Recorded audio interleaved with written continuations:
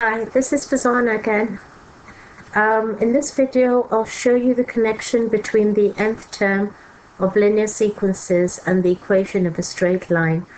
I've never heard a student actually say that they were taught the connection between the two before, but I find this makes it so easy to understand straight line graphs, and it makes it so easy to calculate the y values when you're plotting a straight line graph. Let's have a look.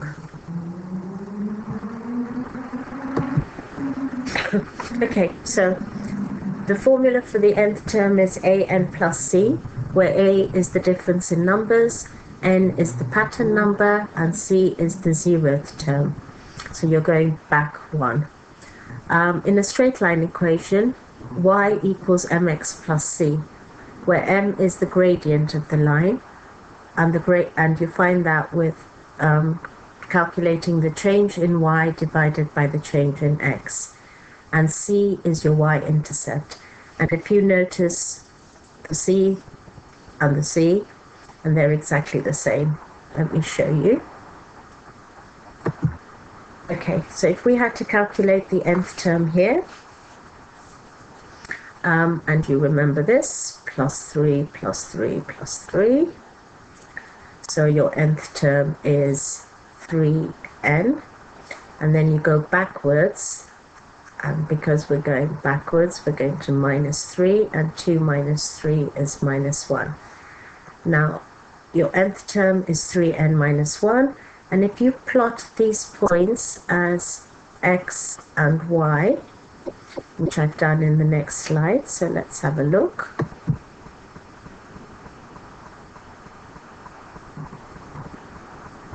So you've got your 0, minus 1, 1, 2, 2, 5.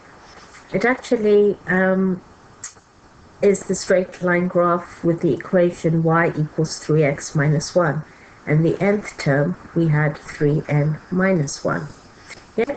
The way to find the gradient, of course, I hope you remember, you make your triangle there, and your change in y will be between 2 and 5, which is 3, and your change in x is 1. So you can see your gradient would be 3 divided by 1, which is how you get the 3. And then your c is your y-intercept, which is 0 minus 1. And that, of course, was your 0th term. Okay? So you can tell they're connected. These are called linear sequences, and this is called a linear graph. Yeah? Let's take another example. Okay, so if you're asked to complete the table of values for y equals 2x plus 5, then you can actually use the nth term to plot,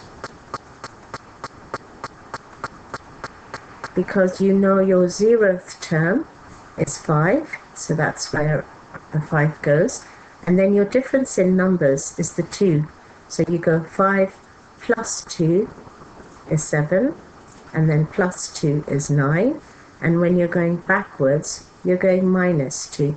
So 5 minus 2 is 3, 3 minus 2 is 1. So everybody else in your class is substituting 2 times minus 2 is minus 4, plus 5 is 1, whereas you're using the nth term to plot the values. So do tell all your friends about it. So it makes their life easier. All right, cool. Let's take a look at a negative one. Okay, so we're trying to plot the straight line with this equation. So you can see your c is 1, and then your difference in numbers is minus 3. So you go 1 minus 3, which you get minus 2. And then minus 3, which will be minus 5, and minus 3, which is minus 8. And this way, you're adding 3. So 1 plus 3 is 4, 4 plus 3 is 7, 7 plus 3 is 10.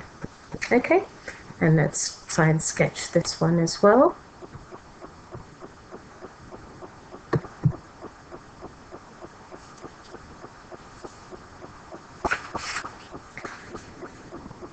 Okay, so you can see the equation here is y equals minus 3x plus 1, and our nth term was minus 3n plus 1.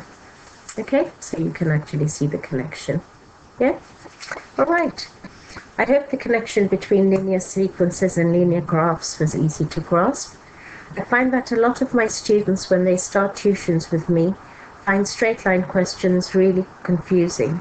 Once I've explained the connection to nth term, which they love, they suddenly find straight lines less overwhelming. Keep working hard, it's so worth it. Remember, you're in control. I know I keep saying that, but it's so true. Life is all about choices.